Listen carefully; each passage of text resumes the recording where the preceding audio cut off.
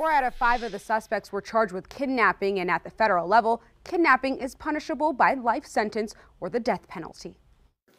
This morning, 5 extended family members who were arrested at a New Mexico compound where a 3-year-old boy was found dead last year pleaded not guilty to new federal charges. Investigators say Jani Laville, Siraj Ibn Wahaj, Hudra Wahaj, Subhana Wahaj, and Lucas Morton all lived at this compound and say they plan to kill officers and other government employees. Cameras weren't allowed in the federal building, but this is video of the suspects from one of their earlier hearings in Taos. 4 of 5 in the group are now charged with kidnapping, a count that is punishable by a life sentence or the death penalty at the federal level. The client's attorneys were outraged. It's very clear. The government wants to kill our clients. KOAT legal expert John Day says federal prosecutors will first have to prove they're guilty of kidnapping the little boy. The prosecutors would have to show that the actual death occurred generally right about the same time as the kidnapping, so that the crime was sort of consistent throughout. Ibn Wahaj, the father of the 3-year-old boy who was reported missing and died at the compound, is the only one who is not charged with kidnapping. The irony here is that